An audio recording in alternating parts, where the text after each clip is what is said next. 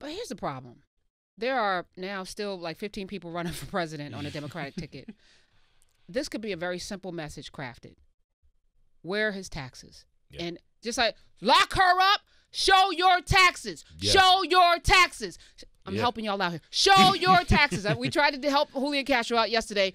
Get on Twitch, play some video games. But show every rally.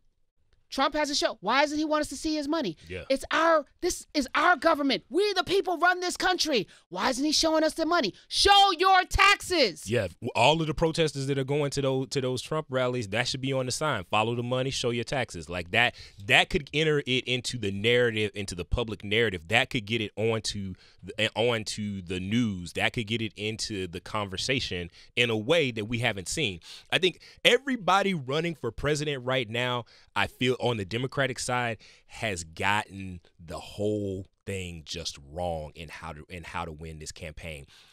Most of them, policy-wise, they're all similar or the exact same. They're putting out all of this policy. This is my policy on this. This is my policy on this. This election is not going to be won on policy. It's going to be won on personality and persona. And none of these folks have figured out the fact that they don't need a pollster as the head of their campaigns. They need a marketer. They have not figured out that they should not be looking at polls. They should be looking at social media and their digital feeds to figure out what the temperature and the timbre of American sentiment is right now. They need someone who is a digital marketing manager, a digital marketing person to help them figure out what is working with the American people. The reason why Donald Trump gets on Twitter and why he has stayed on Twitter is because Twitter built him and built his candidacy. He can test out messages with Twitter on a daily basis. He is literally doing market research in real time as to what resonates with the American people. If enough people are retweeting this or resharing this and repeating this, this is a message that works. That is how he won. He literally did market analysis and market research in digital spaces in real time. And Facebook. And, of course, he had a whole lot of help from the platforms, and he had a whole lot of help from bots and all of those things. But here's the thing about that is that all of those people who tried to subvert the election and use digital platforms to do it, they knew that the number one people to target were African Americans because we build conversations. If we pick it up, if we're talking about it, if we propel it forward, because we're 28% of Twitter and only 14% of the population, we make conversation, right? That is the key to how splitting African American sentiment works.